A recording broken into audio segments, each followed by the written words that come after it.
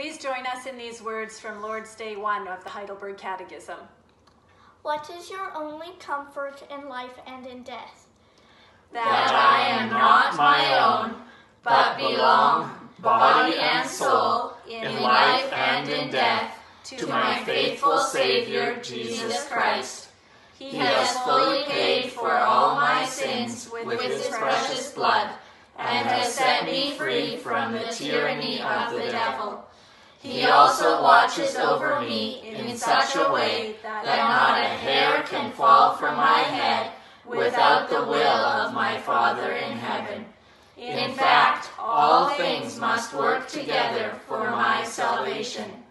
Because I belong to him, Christ, by his Holy Spirit, assures me of eternal life and makes me wholeheartedly willing and ready from now on to